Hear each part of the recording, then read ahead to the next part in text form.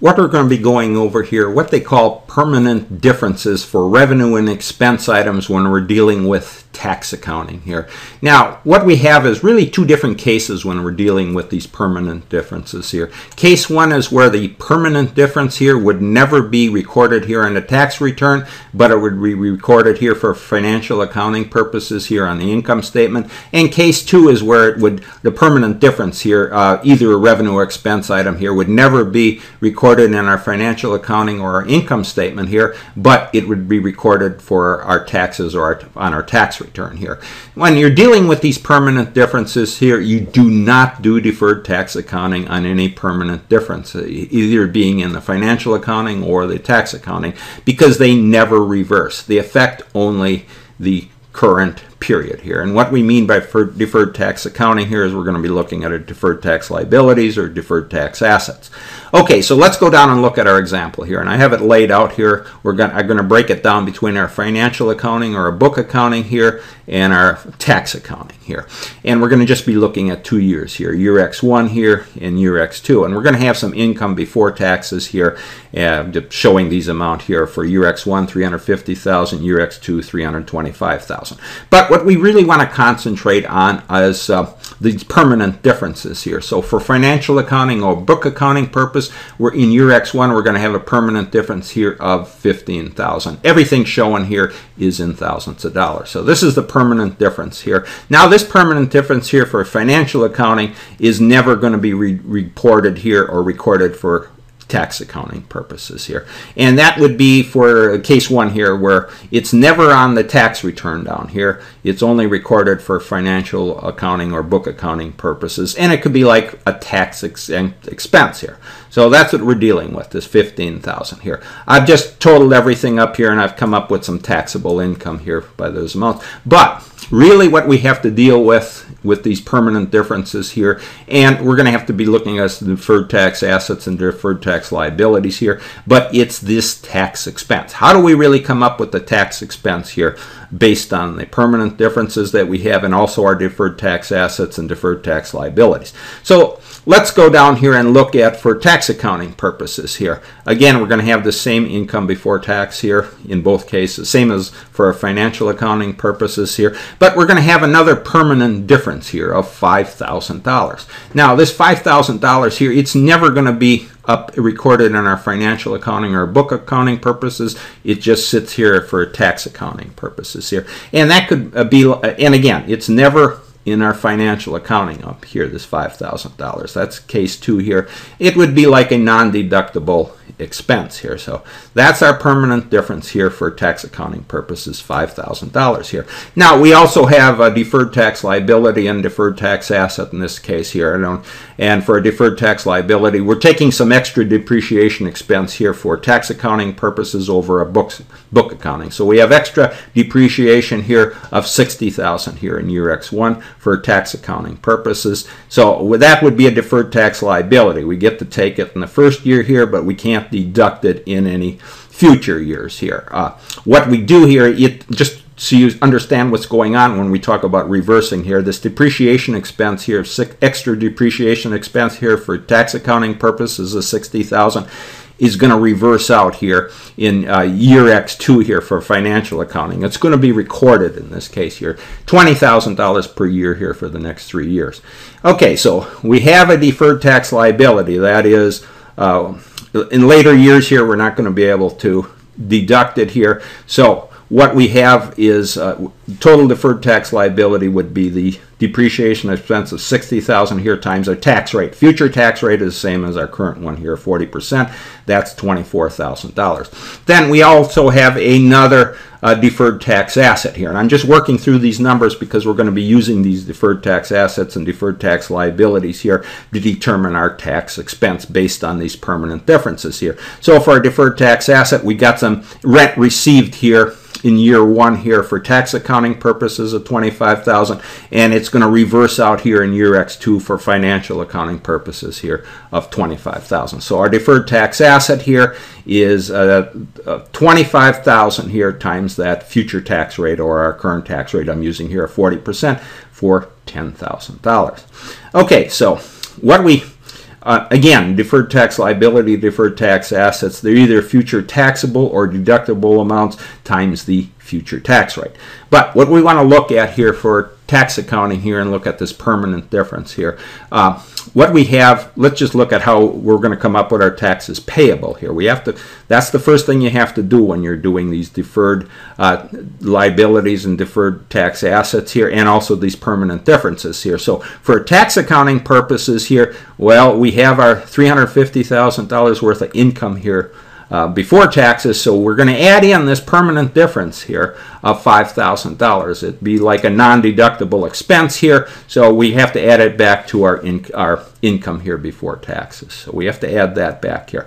Now, you see the $15,000 up here. That's not going to come into play here for our tax accounting purposes at this point. So then we have that extra depreciation expense, $60,000. Subtract that out. Add back the rent received here, extra rent received, or the rent received in advance of $25,000. So our net amount here for taxable income for tax accounting purpose is $320,000. Okay, so we've dealt with our deferred tax liabilities, deferred tax asset here, and also this permanent difference, which for tax accounting purposes, the permanent difference here that we had was never on our financial accounting here. We had to add it back here for tax accounting purposes, non-deductible expense, add it back. So adding everything together, what do we come up with? Our taxable income was $320,000 times the tax rate of 40%, so our tax payable for year X1 here is $128,000. And just following through our numbers here, for year X2, we're going to come up with some taxable income here, $325,000 times the 40% tax rate. We come up with a tax payable here, that's a current tax we're going to have, of $130,000. So this is, just remember, this permanent difference here was never on the financial accounting, so we had to add it back here as a non-deductible expense here. So let's go down and let's look at how we'd handle this to determine our, in this case, we really want to look at what our tax expense is here. So first we'll start with, we're going to be looking at our tax payable here, and then we're going to have a deferred tax asset and a deferred tax liability. So let's look at our tax payable here. You always start with your tax payables, and that's for our tax accounting purposes. Remember, for year X1, we determined that to be $128,000, and so what our tax payable here, we'd go down and credit that here for year X1 at $128,000. Year X2, we have it at $130,000. So credit our tax payable, the current amount here, for $130,000 on our balance sheet. That's a liability on our balance sheet. So we know what our tax payable is, and then moving over to our deferred tax asset here, we knew what that was here. We calculated that here to be debit that here for $10,000. That was that rent received in advance here. And that was the $25,000 here rent received in advance times that 40% tax rate. So debit that here for deferred tax asset at $10,000. So that's for year X1. And then in year X2, it's going to reverse out. We're going to credit it here for $10,000. So that's going to reverse out. I won't go through all the mechanics of that here, but that's how it reverses out. And then if we move down to our deferred tax liability, we credit that here. Remember, that's a liability here on our balance sheet. Credit that here for $24,000. That was that $60,000 worth of extra depreciation here times the 40% tax rate. And then it's going to reverse out over the next 3 years here. We're going to have that $20,000 here taken for tax accounting purposes per year here times the 40% tax rate. So we're going to debit or reduce our deferred tax liability by $8,000 for the next 3 years here. So we went through all the mechanics here. The key is we had to determine what our tax payable was, and we also had to determine what our tax assets and our tax liabilities are. But what I want to, and then from there, we're going to come up with our tax expense here. But what we have to note here for our taxes payable, remember this year X1, that $128,000 that we included for our tax payable here, that included that $5,000 tax permanent difference here. That, just remember, that was included here. The $15,000 here for financial accounting purpose, that permanent difference would not be included.